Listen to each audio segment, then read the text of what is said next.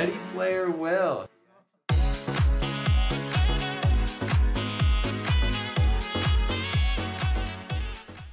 Welcome back, Visions fans. Ready Player Will here. This is a quick overview of the Army Plate. New item added to the game this week as part of the Ifrit raid. You only have this week to grind it, so I wanted to do an early PSA to not miss out on getting your copy or two of it. Now, I'm not going to clickbait you. This is not the most revolutionary piece of equipment. It's not heads and tails amazing and so much better than everything else, but you should definitely have a copy or two of this, so don't miss out. And so real quickly, looking at the actual armor itself, and before I even start, should you want to go ahead and grind this, you can, if you have June the Celestial, you can solo this raid in a four-person room by yourself. You just join a four-person room. Don't let anyone else join. Just go in by yourself.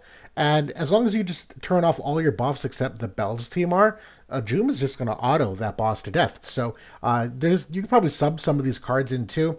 I'm clearing this boss with 14 turns left, so certainly room to not min-max everything, but just wanted to get that out of the way. But the armor itself, you have three different builds here: the Vital, the Shield, and the Barrier. By now, we're pretty comfortable always building the highest attribute version of the build, so Shield in this instance, where you're getting 567 HP, 20 defense, 5 spirit, and 15 crit evade. Some of these numbers will get cut in half because of Trust Stone, so we'll talk about that more toward the end. But the biggest effect of this is that it reduces physical and magical damage by 15% the larger the AoE. We see this mechanic way more nowadays. I just did a video on some of the percentages on how it works. It's essentially replacing AoE res as we know it, because you can so easily crush that AoE res.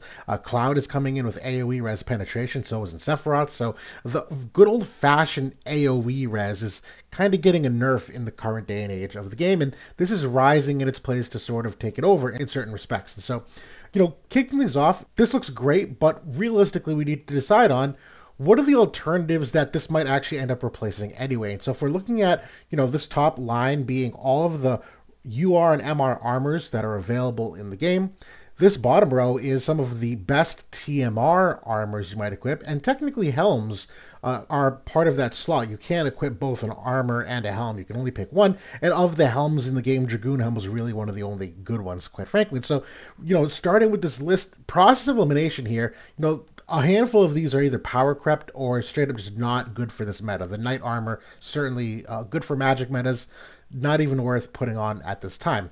A couple other of these are really good, but a little more niche. The Platinum Armor, you have to grind free match medals, and the Azure Dragon Armor, only like Lancer-oriented units can wear this, and a little bit more niche in what it brings. So those aren't really like they're not bad, but they're not apples to apples in what we're trying to think about here. And these TMRs on the bottom, they're actually very, very good. I recommend equipping these, trying to use these, because they do have some game-changing effects, but you're not equipping the Army Plate, the ability effects that it has. So this is kind of like a different category that, again, apples to apples. Not saying don't equip these, they're very good, but you would equip them for different motivations than you would the Army Plate, right?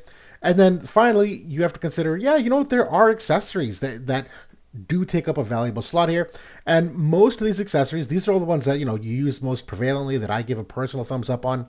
Most of them, again, you use for different reasons. I'm not going to compare the Army Plate to the Alexandrite Ring because you wear them for two completely different reasons. The Genji Glove is a completely different kind of equipment. And so, although they're good, that's why they're the green color, it's not good for the sake of like a comparative analysis. The pod accessories certainly are because they have AoE and unit res. The element rings certainly are because they bring that element resistance. So you're talking about damage mitigation. We want to try to keep apples and oranges, right? Which process of elimination really leaves us with the Maximilian Armor and the Brigandine Armor. And we're going to look at those closer now. The Maximilian Armor, to me, first off, I do think is better than the Army Plate. Let me get that straight. This is just a flat 10% reduction of all damage when you're above half health. It's crit evade 30, debuff weakening of 15, a nice fat 22 defense, an enormous HP stat, and 15 crit evade.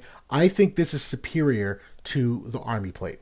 But keep in mind, you can only get one Maximilian Armor in the game. And right now, one of the things that we're seeing is kind of this uptick in armor users, where Ashen King Mont, Joom the Spring Celestial, Cloud coming on in the future, Dario and Volk and Lucio and Eld and Halloween Lucio, Veritas of the Heavens, Old Astrius, Eremite of the Bolt. For those of you that are still using some of the older units here, Bartz and Wing Stern and Alphonse are still viable to a degree. And if you're really reaching to the bad, the good old-fashioned King Mont tank is certainly still an option for some. And if you're going super niche, you get like Engelbert and Hyo, technically armor users too. But the bottom line is there's an uptick in armor users. And so if only one Maximilian armor exists, well, if you have a second unit in the team that needs to equip an armor, is the army plate a viable option? And the answer is yes for me, because when we look at the Brigandine, this is the +6 version we're looking at the moment. Roughly similar in the defense, 22 versus 20 is not a huge difference. A little more HP, sure, you're looking at about 300 HP extra. It does technically give you the 5% more HP, because you really should have this on a Trust Stone passive anyway. So realistically, you're just getting an extra 5% of your unit's base HP. That's not enormous. And that's basically it. But in the AoE res of 10 looks really good, but you have to recall there's a lot more crush mechanics in the game at the moment that's kind of reducing the effectiveness of that. And so just kind of walking through the way I'm thinking about that, this chart that just popped up at the bottom is what that 10 AoE res really looks like post a unit crushing it. And so just bear with me here. I'll walk through the table. I know there's a lot of numbers. You have like 3 different levels of crush. The Helen of the Black Rose, like the Astrius one, is the most common at 60% AoE crush, but 50% exists. 2P has it. Lunar New Year Oberyn is at 30%. So you could look at these bottom lines, but I'm going to focus on the 60% crush because that's really like the bar, if you know what I mean. And debuff weakening does affect how much your AoE res gets crushed by. And so if you're looking at a flat 60% crush of your AoE res, well, that 10 is really only 4. If you do have 15% weakening, it's still 4. If you go up to 35%, it's really 6 AoE res instead of the 10. And if you have really high AoE res at 50%, it's only 7 instead of 10. The bottom line is that AoE res of 10 going against all these units with the crush mechanics nowadays, it's really only 4 to 6 AoE res, realistically 4 for most of your units. And so when you really compare the army plate to the brigantine, there's, to me, 3 of the more popular AoE shapes here. You have your diamond, in which you'll get the full 15% reduction. You have this new type that's more popular. It's that square kind of shape. A lot of new units have this. It's a 9% reduction, roughly speaking, on the army plate.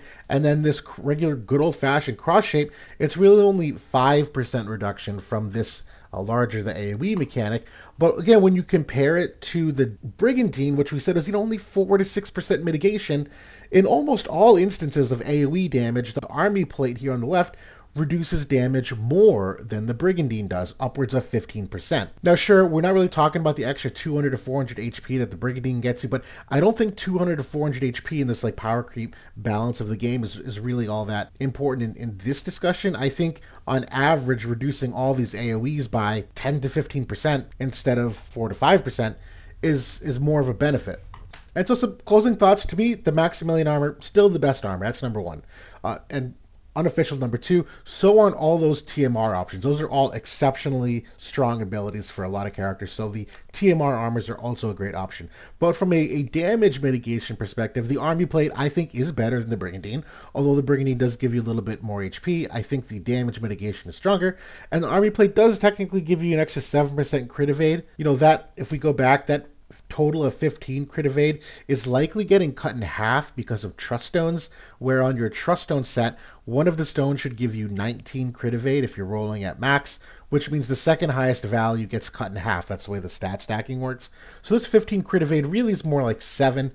It's not amazing, but it's certainly something to at least still put into a bullet point. And that's really all I wanted to cover. It's really just examining the comparisons, quite honestly, kind of process of elimination, and of what you have for alternative armor options in some of these teams that do have 2 to 3 armor users at this point. The army plate is likely your second best option here, in my opinion, provided you don't need something like a TMR or a damage accessory or a bow tie or something that has some weird unique utility attached to it, if that makes sense. So yeah, don't miss out on farming one. Obviously, this is a mechanic that they're leaning into far more often nowadays. We're seeing a lot more units with AoE crush in general, so I'm sure that's not going away anytime soon in terms of relying on the AoE of the Brigandine. So I'll pause there, but that's my thoughts for today. Thanks so much for watching, everybody. Talk to y'all later.